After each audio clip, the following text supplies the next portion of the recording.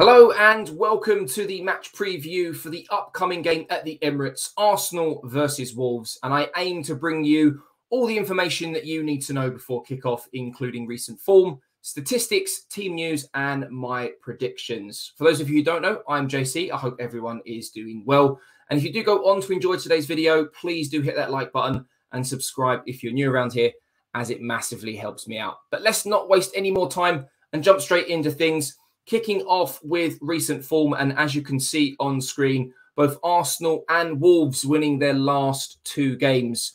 But being a little bit more specific, Arsenal won their last game at home against Brentford 2-1. And only a couple of games ago, Wolves and Arsenal did play each other at the Molineux. Arsenal winning 1-0 with 10 men, which feels like a bit of a running theme. Prior to this, Arsenal did pick up a point at home against Burnley, and it does feel like we're stringing a bunch of results at the moment in what is a very vital part of the season for Arsenal when pushing for that top four spot. Wolves not too far behind, in all honesty, also pushing for a European place come the end of the season. And whilst they did lose to us only a few games ago, they have put two very, very good results together, winning at home against Leicester 2-1 in their last fixture, but also beating Spurs 2-0 away from home. So they are starting to pick up results.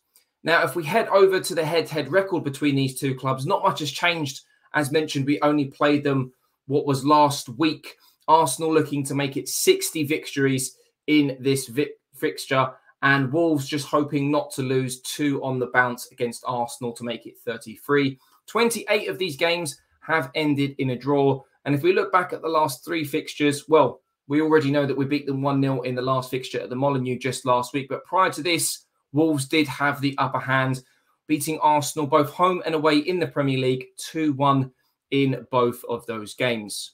Now, for what feels like the first time in a long time, Arsenal, as things stand, have no suspended, injured, or unavailable players for this upcoming fixture. We should have a fully fit team, which does give Arteta a few headaches for his selection, which we'll get onto in just a moment. Wolves, on the other hand, as things stand, have three players potentially out for this fixture. Aït-Nouri is one of them, although it is just a knock. When you're looking at the Premier League injury table, he is being assessed ahead of this fixture. Willy Boly and Mosquera, however, have no return dates according to the Premier League injury list, but we'll have to wait and see. Only the three players, as mentioned. Key players, in my opinion, for this fixture, obviously, Emile Smith-Rowe, the first youngster since Cesc Fabregas to come through the academy and score 10 goals in one season across all competitions. However, he's played 21 times in the Premier League this season, scoring 9 goals and providing 2 assists.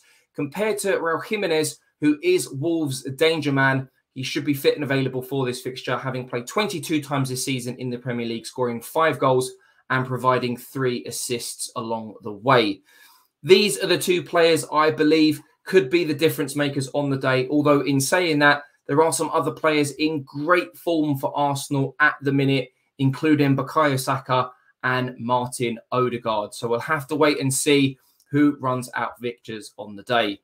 Now, in terms of my predicted lineup, the team, in my opinion, pretty much picks itself, barring maybe one position, and that is the one out on the left wing. Now, I do expect Emile Smith-Rowe to keep his starting spot, having scored yet again, coming in for the suspended Martinelli against Brentford. And after what feels like forever, 1,000 training videos and pictures of Tomiyasu, and my last 2 or 3 prediction videos, I really genuinely, honestly believe that Tomiyasu will finally start against Wolves. Now that I've said that, the likelihood is that Cedric will get the nod. Look, at the end of the day, if Arteta doesn't think he's fit or right, bringing Cedric in is the correct thing to do. But as mentioned just a moment ago, this team pretty much picks itself when everyone is fit and available. So do let me know down in the comments below. Do you agree with my lineup, or would you make any changes? A little bit harsh on Martinelli, but at the end of the day, good competition for places and a great headache for Arteta to have. Now, moving into my prediction for this fixture when it comes to the scoreline, I'm going to go for a narrow victory. Arsenal are creating somewhat of a fortress at home, And the last game we played against them, it was a tricky fixture, really, really tough fixture. So I'm going to go for a 1-0 Arsenal win. Again, do let me know down in the comments below what you think the scoreline will be at the end of this fixture.